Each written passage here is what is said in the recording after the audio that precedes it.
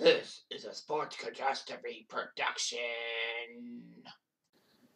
Hey there, Heather, ho there. It's Jeff Cutter Diamond welcoming you to another Sports Catastrophe on this day.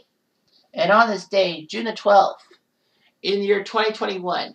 I know it's rare I'm doing something this recent, but this was huge. Denmark took on Finland in the 2020 Euro 2020.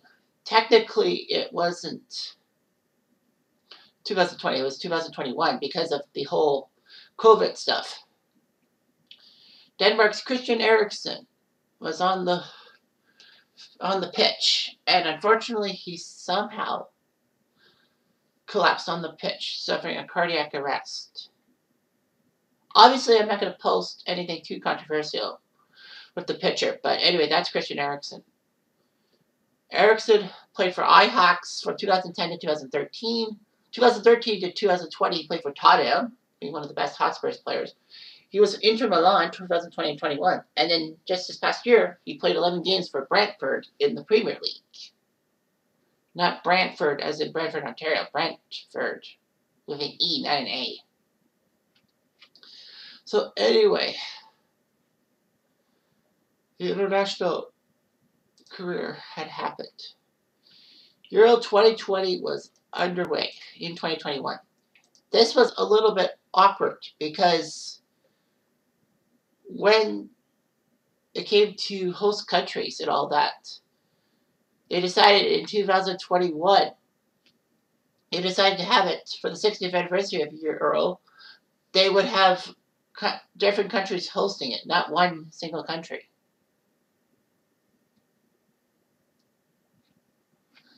But anyhow, so they decided to do many countries and all that. But of course, as everyone knows, COVID fucked everything up. So anyway, 24 teams trying to get through to the 16-team knockout stages and all that. So anyway, in Group B, matches started on June 12th, 2021. First game at Copenhagen at Parken Stadium. It was Denmark in the lid lifter of Group B against Finland, with Belgium-Russia coming up later on. Of course, this was before Russia became a little bit overprotective of trying to destroy Ukraine. Anyway, so yeah, Belgium beat Russia later in the day. But earlier in the day, Finland took on Denmark. And it was a decent squad and all that. Unfortunately, in the 42nd minute, Eriksen was about to get a throw-in. But for some strange reason, he collapsed. Urgent medical assistance was immediate. They put cardiopulmonary resuscitation and defibrillation performed on the field. Eriksen was taken off the pitch. The match was suspended. After an hour, officials were confirmed that from the hospital, Eriksen had been stabilized and was awake, so they kept playing. The funny thing was that Finland, for some strange reason, in their first major tournament, shocked everyone by scoring a 1-0 goal. So Finland beat Denmark 1-0. People were pissed off because the match had restarted. I think more so for the fact that Finland won the match. I wonder if Danish fans would have been upset if they had won. And they should have had that. However, Denmark said they expressed regret and all that.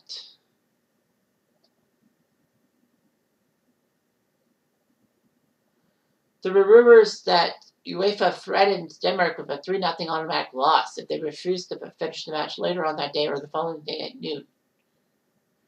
Eriksen had suffered a cardiac arrest and all that. But it was fine under the circumstances. So basically, he would be fitted with an implantable cardioverter defibrillator device. So he was discharged on June 18th. He returned to international football in 2022 against the Dutch. But yeah, people were pissed off. Denmark would then fall to Belgium 2-1. And it looked like Denmark was going to be basically done. they would face Russia, and for some strange reason, Russia, even though they got to the quarterfinals of the 2018 World Cup, were not the same team. And Denmark crushed them 4-1. Obviously, they would play for their fallen teammate Eriksen. But, they faltered against Belgium. Like, they had a 1-0 lead for a while in Copenhagen. So, yeah. So, in Copenhagen, they beat Russia 4-1. Belgium beat Finland 2-0. Well, Belgium is Belgium, one of the best teams in the world. So Belgium won the group. However, Denmark snuck into second place in the group and automatically got to the knockout stage based on the fact that Denmark, Finland, and Russia all had 3 points against each other. But goal differential based on head-to-head and kind of the fact of the matter of, in general, Denmark had the better head-to-head goal differential, so they got in. Finland, unfortunately, was knocked out. You got to feel for Finland. They were close. Ukraine stuck in as one of the last third-place teams. Denmark would then move on to Amsterdam to play Wales in the round of 16. Wales had Gareth Bale and a few other players, but Denmark, playing for their fallen teammate, crushed the tar out of Wales 4-0. That was the first game of the round of 16, though, too, with Dolberg scoring twice, Braithwaite and Miley. Denmark would then get to the quarterfinals in Baku, Azerbaijan, against the Czech Republic. And people were thinking, well, maybe Denmark might beat the Czechs. The Czechs are a little uninspired. Well, Denmark got off to a quick 2-0 lead, gave up a goal, but they still won. Kasper Schmeichel is a legend in Danish net, like his father Peter. Denmark would then face England in Wembley in the semifinals. And Denmark scored first on a Damsgaard goal.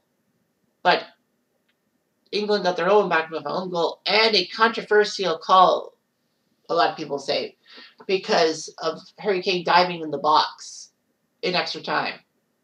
England missed the penalty, but Kane put in his rebound, and England got to the final.